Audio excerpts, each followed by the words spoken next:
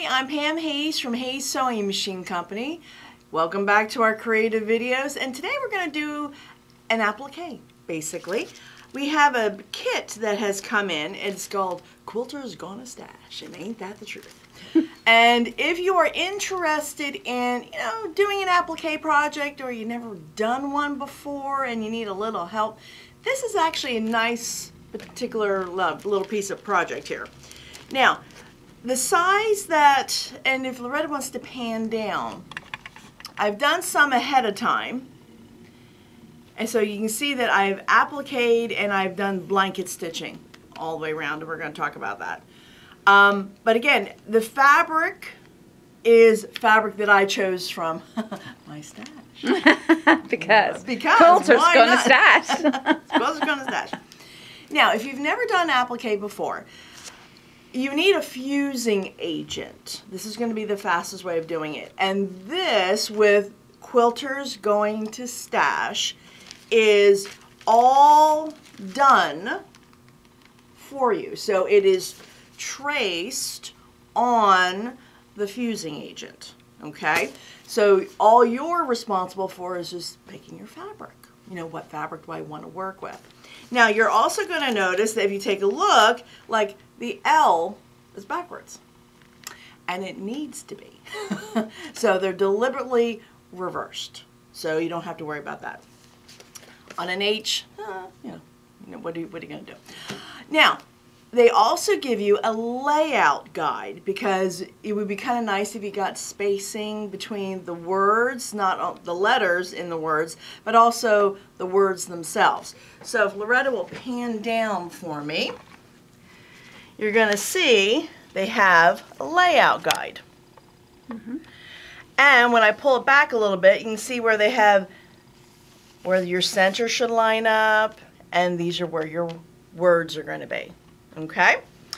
Now, what I did is we have made in our store a bigger press mat, and we went to our local Lowe's store. Technically Lowe's store.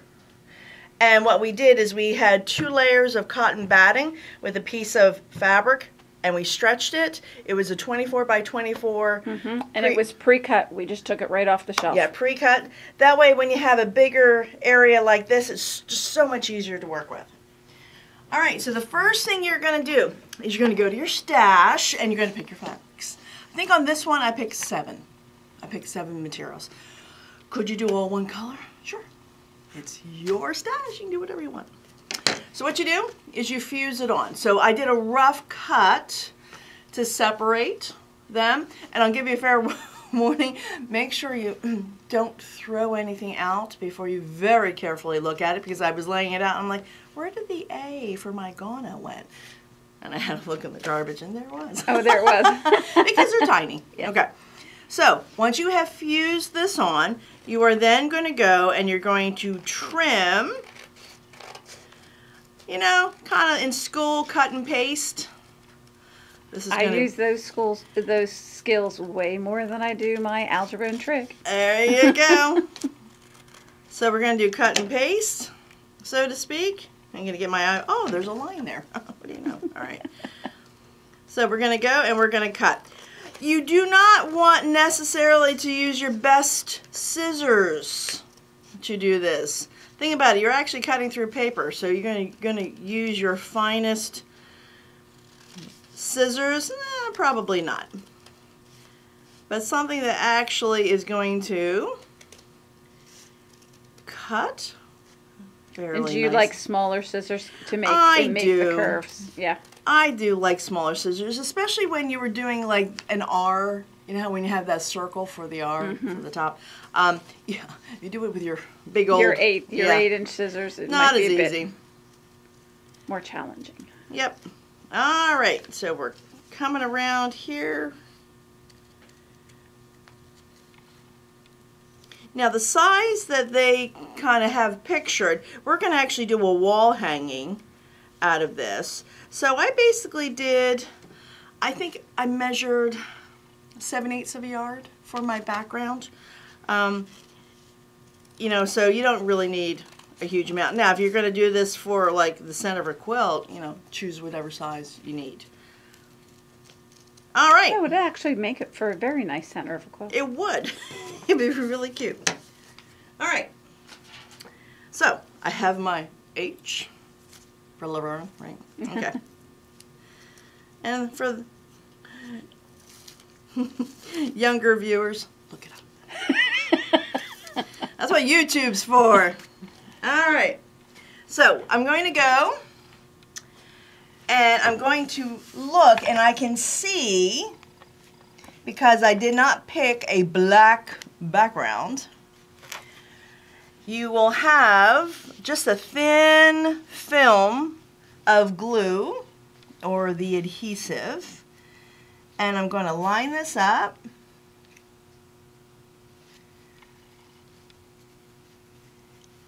So it'll kind of get you the spacing. Now, be aware, I would move it around a little bit, this H, to see if you can find out which side. I think this side. According to the picture, the fat side is to the left. Yep. And it's fatter by not much. Alrighty. So I'm going to say, yep, that looks good. The S, you're going to say, well, Pam, the S is bigger, but it's kind of fun. That's kind of how they have it. And I have peeled the paper from behind everything else. And sorry, I'm just going to grab my iron. Now, when you iron this, don't be ironing it like a shirt. You're just going to press this down. Do you have a particular amount of time you like to hold it? 10 seconds.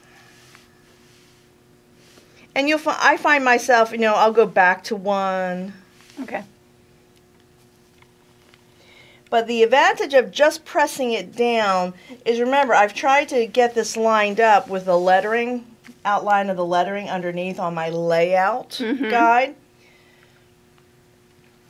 And it'd be kind of nice if you kept it there.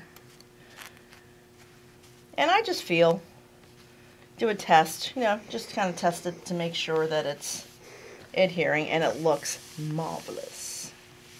All right, quilter's going to stash. Now I will take, I had pinned this, so I will unpin. And then I can show you the layout guide a little bit more. Does that make a little bit more sense? How it had, you know, the center of your design. I don't know that they can see that. Let me just come back a little. Oh, there we go. All right, you can see how they have the center well laid out for you, I thought, so it will do a nice job. All right, so once we are done, I don't need this anymore right there. We're going to go and we're going to now applique and stitch around. Now, whenever I'm doing an applique, for visibility, I would recommend using either a clear foot or an open toe. So if you take a look, this is the 20C that I'm using on my Bernina. It has a little pie-shaped wedge underneath, and that's going to help you when you're doing your decorative stitches. Now, to use stabilizer underneath or not to use stabilizer underneath, if Loretta will zoom in for me, the blanket stitch that I was using isn't particularly heavy, and it's not the decorative blanket stitch that will repeat 3 times. Okay. This is not doing the back and forth. It's not doing the back and forth. It's just doing the straight forward for me. So I found actually using no stabilizer is sufficient. Okay. But you'll also notice, can you see how I am diligent, really diligent, and trying to stay on the letter? Lift your fabric up a little bit, please. So you can see that I'm really trying to get my blanket stitch so it's physically on the applique. Got it. If, though, we're working with a really soft, spongy background fabric, for some reason you're doing this like on a knit material or something like that, please use a stabilizer. And you don't need a particularly heavy one. If I was doing a lightweight blanket stitch like this is, something like Sulky Tear Easy would be wonderful for that. And if someone doesn't have a blanket stitch and wants to do a satin stitch, what would you stabilize it with then? I'd go heavier than that. I would probably do something like Stiffy for Sulky. Okay. Because then you can rip it away. Okay, good enough. All right, now, blanket stitch. I am working in the quilting section of the Bernina, and so if you have a 590 in the audience, 1309 is the one I'm working with. Now, the blanket stitch is going to basically straight and then zig over. Okay, so it always. Put your hand down a little. There you go. Okay, so it's going to straight and then zig to the side. It's going to start on the straight point. So that's where I line up my foot. The fabric, or I should say, I'm sorry, the thread that I'm working with is just a simple Metler silk finish, and I chose to do gray. I also chose to have my machine set with a hover position. That way I don't have to use my knee lever or raise the foot all the time when I have to change. And I'm going to stitch all the way around. Traditionally, I'm a Mach 2 with my hair on fire sewer. I do slow down a smidge when I do this. All right, so you can see how because I'm using my hover position. I was going to say, why don't you explain a little bit what hover position actually is? You see how it jumps the foot up? A little bit. Yep. Now, I can... And it does that anytime you stop. Yes. Anytime I stop, see how it's raising it a smidge. Now, I can tell it to raise a smidge, which is what I will work with. I'm going to show you the extreme. All right. All right, so now when I stop. Wow. Wow. That's a bit excessive. Okay. But if I was doing a thick material, that would be great. That would be perfect. So I just am going, and I'm going to put it back to my midway. Now, do you have to have it set at a hover position? Nope, not at all. You can have it where when the foot, when you stop, the foot stays on the fabric. Whatever works for you.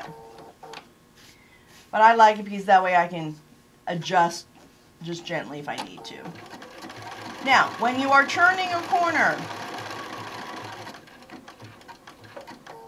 always stop on the long outside, and that way it will look nice. If you stop on the inside, your straight across is going to have a V. Get a little pie-shaped wedge. It'll look like a pie-shaped wedge. Trust me, you'll find out.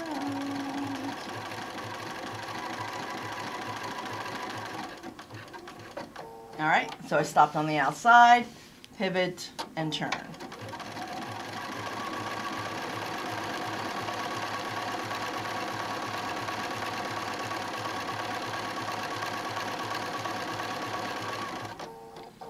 So you see how I just happen to take my foot off the pedal at that point, but I'll just do one more stitch. So it stops on the outside. And go around. All right, then I take, and again, that pivot positioning is great. Now, if you don't have pivot positioning on your machine, see if you have a knee lever. A knee lever would be like a metal bar that goes into a hole that is in your machine, the base of your machine, and then you would just rest your knee against it, and you can raise the foot. Lots of people have them. Yes, and when we mention it, people go, "Oh yeah, I have one of those." Yeah. But they don't have it in their machine. Yeah. And applique, honestly, is a great place to get used to it, and you know, it really does make it more efficient. Yeah, I find that for myself, if I don't have it, and I'm using a machine that needs it as opposed to, you know, a hover position. Why am I twitching?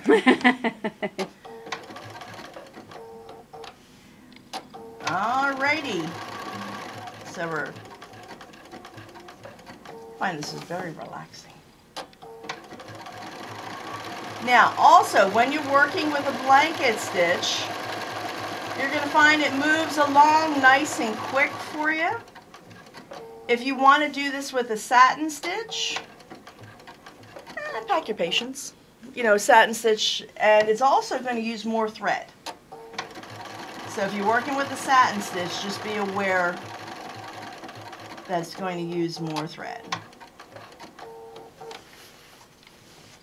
So if you know you're kind of short on thread, that might limit you to, you know, the stitch that you use. Okay, stop on the outside. Foot raises on my machine, so I just pivot.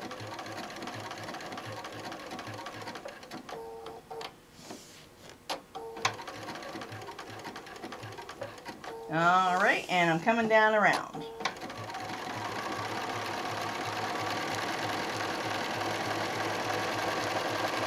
All right, so as I'm coming down around, we're going to talk about how to end this. I like to tie off. Now, if when you're tying off, you don't have a automatic tie off, I'm going to show you what I was doing on the other guys. I was doing a straight stitch, and I moved my needle position kind of one over to the right, and then I change stitches. So I'll show you what I mean. Alright, so I was coming down, I could see this is where I needed to end it. I like the way you leave a little tail so you can see it better. I can leave a little tail so I can see it a little bit better, yes. Alright, and I want to make sure I stop there. Sometimes if you hit the stop that's like the soft pretzel or the circle, sometimes it could go one stitch ahead that you don't want. Mm-hmm. So I'm going to change on the same screen. I have a straight stitch, and I have it purposely set to 1 over, so 1 needle position over, and I put my length to 0. Okay. And then watch what it's going to do. That's it. Just going to stitch in place. Just going to stitch in place. All right. And we are finished the H. Is that helpful? Looks great, yeah. All right. So you can see the gray is just a nice blender going all the way through. Yeah, and you don't have to keep changing thread in your machine. You got it. All right. So what you're going to do is you're going to continue with the rest of them exactly the way we just did.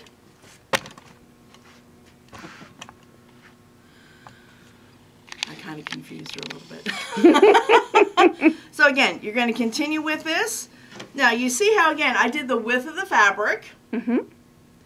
And again, I cut about 31 inches, top to bottom, okay? So again, it will give you a nice, you can make a pillow, you can use it as part of a tote bag. I'm again going to do a little wall hang, and we will see you next time.